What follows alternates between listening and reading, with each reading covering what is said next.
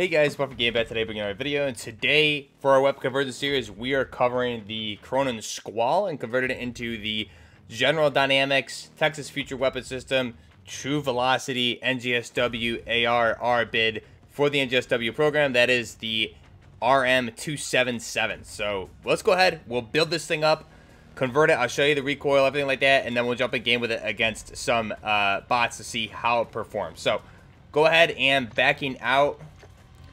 Here is our final design of the weapon. Beautiful looking weapon. Now, how do you unlock this? First off, it's going to be in the battle pass. So for the battle pass here, you're going to want to, there's a few different ways to do this. C11 is where you unlock this. So to get there, you pretty much need, you started at this right here at C1. So you can easily go over to C4 to get the intervention, or work your way over here for the RM277 or the Cronen Squall. An easier way to do this would be to buy into the Black Cell Battle Pass, and then you can have an easier time unlocking just by going down these two, and you'll get a lot of unlock tokens along the way. But here it is at Tier 13, the Cronen Squall. Go ahead and look at it there. Just a beautiful looking weapon. Very happy they added this to the game. Definitely my new favorite weapon in the game, hands down. So let's go ahead and back out. Back to our weapons here for this. Let's go ahead and strip this thing down to base. So, at base, here's the Cronen Squall. First off, what we're going to want to do is for the muzzle attachment. The muzzle attachment, there's a new suppressor now in the game with this, the Cronen SPD-R. This is going to give you the exact suppressor that initially was designed to come with this weapon, the RM277 or the Amicus. That being this suppressor, which does a lot, which we'll go into here in real life when we get further into the video. But what it's going to do for the pros is sound suppression, recoil smoothness, and recoil control, which is all accurate for real life. Cons here: ADS speed, damage range, aim walking speed, and aiming stability. So the damage range, I really wouldn't worry about that. You can see it's reducing it slightly, but this cartridge, 6.8 by 51 millimeter, really, it should have zero effect on this weapon, especially being in the battle rifle category. So go ahead and select that. Now the barrel option, we're actually going to stay with the base barrel here, but there's a few other options you can go with here. You can see this 16-inch barrel here would give us a different conversion, which potentially we'll go into for an all build here at some point. Let's go ahead and jump back here. Private match is still always bugging out. Gotta love it. Let's go ahead and jump back here. So the base barrel for this in real life is 19 inches, which seems to be what we have here. Then we have a 16-inch barrel.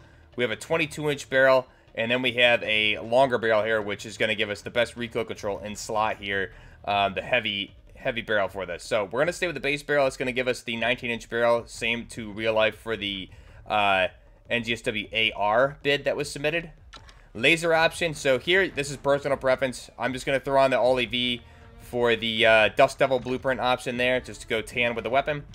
The optic. So again, this is personal choice. You can see those flip-up iron sights are really clean too.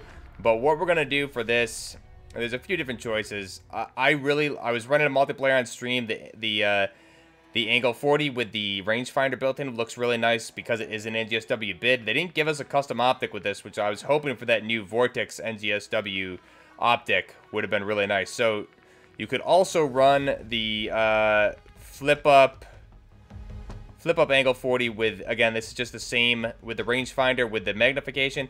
I'm going to run the hammer sight, the Leopold hammer, 4.3 times with a dual optic. We have the top mounted delta.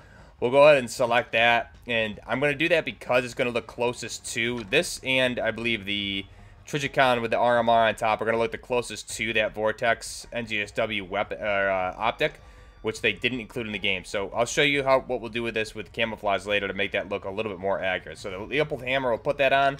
Stock ops, so you can see we have a couple different pads available here, which we'll go ahead and we're going to skip this option for now. Combs are also available. We get flinch resistance and sprint to fire speed for this, so we'll go ahead and skip these. However, those are there. They look pretty nice. Rear grip option to use up another attachment. Again, more so personal preference. You can swap this for a grip, but I'm going to go ahead and run the recoil grip for the Socken ZX grip. It's going to give us recoil control. Cons are aiming stability, which we're making up for with the laser attachment. So we'll select that. And the final attachment here is going to be for the magazine. So you can see there this transparent 20-round magazine, or excuse me, the ammo is what we're going to be doing. So You can see the magazine there is translucent, and it's brass ammunition of that 6.8 by 51 millimeter. So here, what we're going to want to do is, you can see all these other options are brass, except for the composite ammo. So this is the real life ammo that was designed for this weapon. This is the ammo which was designed by TrueVelocity. This is that composite polymer ammo, and this is actually, we'll get into it when we'll talk about it more when we get into the video, but this ammo basically revolutionized the firearms industry as far as I'm concerned, which is why I'm kind of bummed this weapon wasn't picked. However, the TrueVelocity ammo, I think, is going to be staying around because they did a lot with this, which we'll talk about later. So the 6.8 composite ammo, this is going to give us, you can see, a composite. It's really polymer, so shell casing that reduces projectile weight, which in turn offers better weapon handling and increased reserve ammo. So the pros here in game are ammo reserve, aimed on sight speed, sprint to fire speed, with the cons being damage range and bullet velocity. So in reality, the pros would also be in real life damage range, because it's a lighter round, and the way they're doing it is proprietary. They're packing more powder in there, and the bullet velocity would also be greater with this round as well, given the powder and the damage range with the round itself. So it would also mitigate recoil in real life. So they did a lot of tests, which we'll talk about later. This round reduces recoil. So another really cool piece of information there. So the composite ammo, this polymer cased ammo, is the only one that we have here. The others are all brass. So to stay true to real life, we'll go with the composite ammo. And that's our final design here, but we're going to want one more thing. We're going to go, I mean, you don't need to do this, but I'm going to throw on the tan camo, the clay camo there, just so we get the tan colored hammer there. So that tan colored hammer sight, now it's kind of going along with a little bit along the lines and more so of what the Vortex would look like, at least with the right camo. But again, you don't need to run this. You can see it also turns the barrel that tan color too, which I'm not the biggest fan of, but I think it looks really, really clean. This is probably as close to the real world option we're going to get. In real life, that suppressor would be black though, as well as the barrel. But other than that, pretty solid weapon here. The final design for the General Dynamics Texas Future Weapon System and TrueVelocity bid for the NGSW program, the Amicus, or the RM277, firing that 6.8 by 51 millimeter composite polymer cased ammunition. So here, just some things to note. If we zoom in, right there on the back, or well, the front of the mag well, you have that rear magazine ejection right there between the pistol grip and the mag well. So that would be to eject the magazine there on the rear grip. Then we have completely ambidextrous fire controls here. So select fire is completely ambi, and you can see the bolt release there is also ambidextrous. And here they're going with what looks like M-lock handguards on this one. The real life handguard is definitely a little bit slightly different. You can see the charging handle is also completely ambidextrous. You can see it there. You could switch that around. It's you're able to switch to whichever side you prefer in real life. So here it's configured on the left-hand side. And then we have the ejection port here right above the mag well. So this, again, is configured to eject on the right-hand side. This is also configurable for both left and right-hand shooters. So you could configure this to eject on the left side with the charging handle on the right side, whichever you prefer. So very, very cool weapon here. And the other thing here is the barrel is actually free-floating and it's reciprocating. So it reciprocates and works in conjunction with the proprietary recoil mitigation system and this suppressor on the end to further reduce recoil, along with the composite polymer rounds, which also reduce recoil. So this thing is actually a really interesting weapon. Now, in-game here, I'm not sure if I think the barrel's reciprocating, but again, it's really impossible to tell unless I was looking at it in third person. But here is do the weapon inspect here. The RM277-AR General Dynamics bid for the NGSW program. Go ahead and in single fire here, just kind of shoot it off. So it's going to be one shot to the head, same with battle rifles for the first and second target, and then I believe it's going to be 2 out to that third one. So let's test it here. One. Whoop.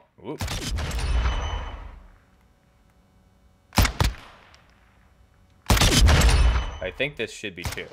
Or 1, sorry. 1, nope. Okay, maybe it's because of the ammo I'm using. It's only a 2-shot at those ranges. Let's try it one more time. Yeah, it's got to be because of the ammo I'm using, unfortunately reducing it. But to stay true, we're going to use it. Now, full auto is actually very controllable. And also keep in mind this base 20 round magazine, and then you have a 30 round and a 50 round, which seems a little crazy, but you can see it. Pretty easy to control. It definitely wants to kick up, but it's relatively easy to control at those ranges. Go ahead here and just let this thing rip. So there you go. It's going to go straight up and a little bit to the left. Let it go once more.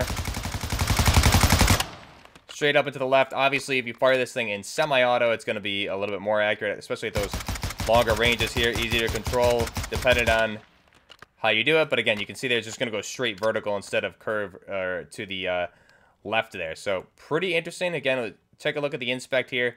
See the ambi fire controls, the composite polymer cased ammunition. Just very, very nice looking. Reload animation's clean.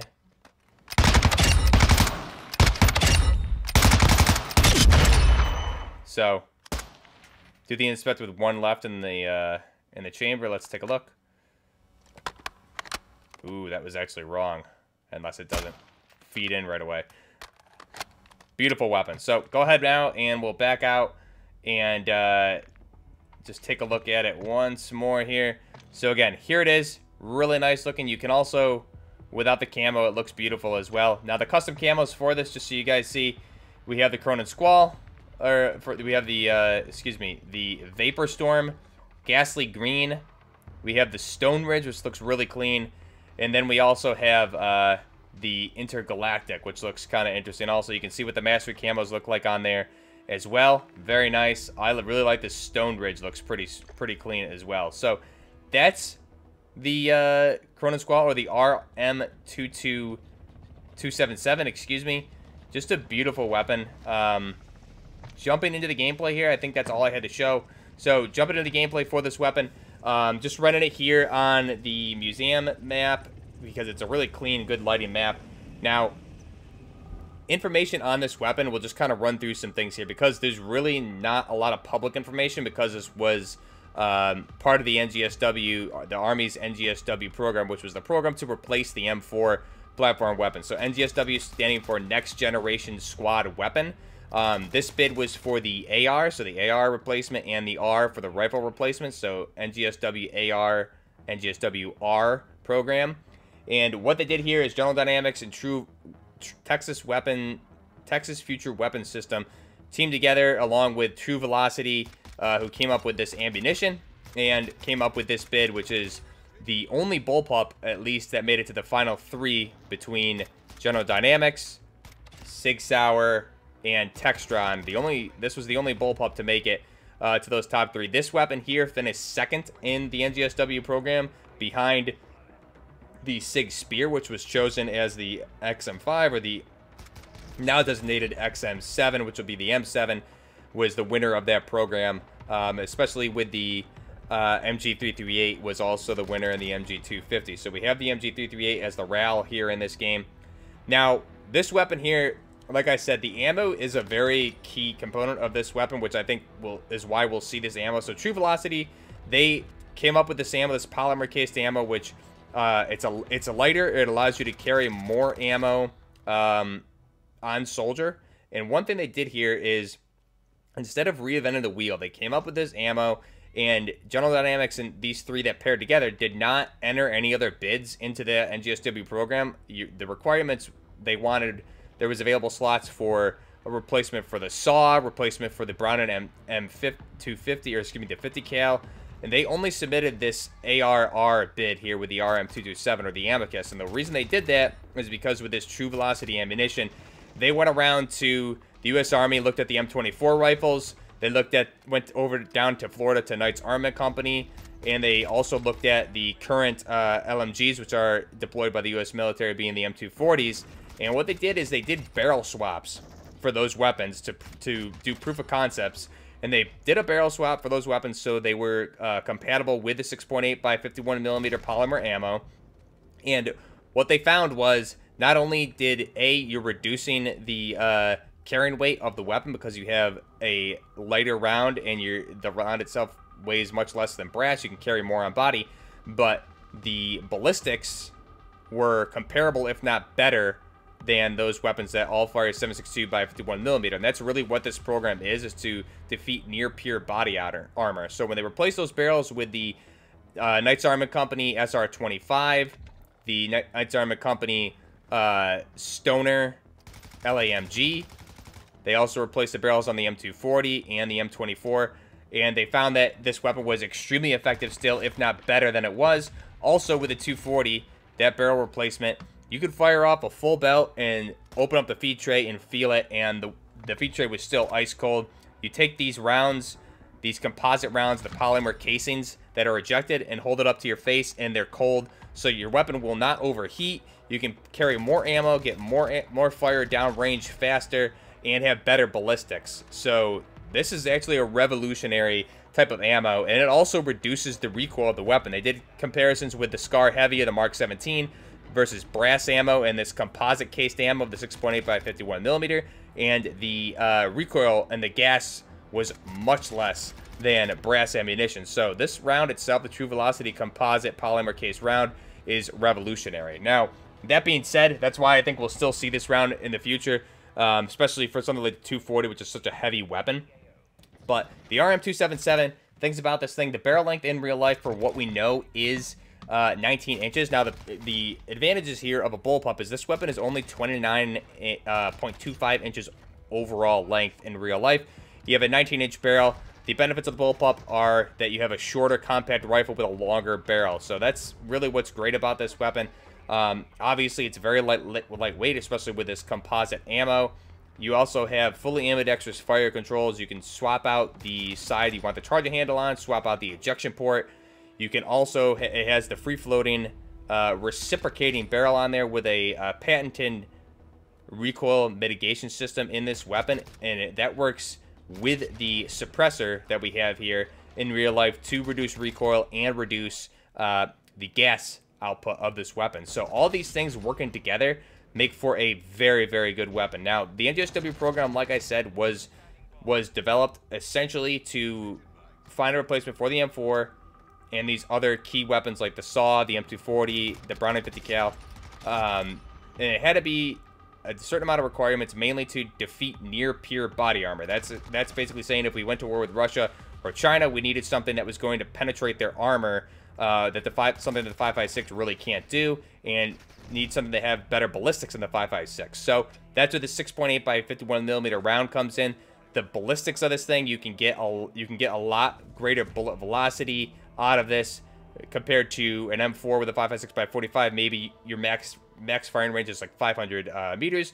With something like this, you're looking upward of, I think, around 1100 is what it is, depending on the grainage. Again, a lot of stuff is still classified, so we really don't know. The good thing is this Amicus is going to be available for civilian use at some point. This thing's going to come out on the market, the RM277. So I'm really excited for that. Can't wait to get my hands on this thing in real life someday, hopefully. I'll link down below the video from Task and Purpose where he got hands-on with this. He does a really great job going into that, saying how it feels compared to the M4. He's a vet as well, he's a vet, so he knows how that feels compared to an M4, which he carried during service. So he was able to get used to this and actually really liked it and found that the recoil was not bad at all. And he goes into a lot of things that he liked and didn't like about shooting this thing in real life. And he actually got hands-on with the Textron and the SIG Spear as well. So he's experienced all of them. Me personally, this is my favorite bid. I was a little bit disappointed that this one did not win the competition, but I'm really happy we have it here in game. So this is the General Dynamics TrueVelocity Texas Featured Weapon System RM277, or the Amicus bid for the NGSW program. Let me know your thoughts down below. If you like this weapon, what your favorite attachments are. This thing's going to be a lot of fun to use. I'm excited to play with this. I will be live on Twitch sometime later tonight too, after this video comes out. A couple hours later, I'll post it on Twitter. I'll be live doing some DMZ with this and the intervention. So go ahead and come and hang out for that. Also, social media links, all of that are down below in the description. We have Twitch, the Kick I need to add in there. We also have Instagram, Twitter, and Discord. Those are the best places to get a hold of me. But let me know your thoughts down below. This is a weapon I'm very happy they added over the Spear, because of the Spear firing the same cartridge, but again, it's very similar to the M13 in many ways. And I think if they added that weapon this early, it would be a little bit disappointing to have another receiver off of that M13 platform. So this makes a lot of sense to me. I think this is one of those weapons that really revolutionizes the modern firearms industry as far as I'm concerned with the ammo. What they're doing with this weapon is the bullpup in Western society just isn't really heard of, and this is a really nice weapon. So hopefully this thing gets picked up in some aspect, whether it's law enforcement or whatever. It's a great weapon. I'd love to see it stick around in some way or form, one or another. So let me know your thoughts down below. Till next time, this is Buffner Gaming with the weapon conversion for the Cronen Squall into the RM277-AR. Till next time, this is Buffner Gaming, out.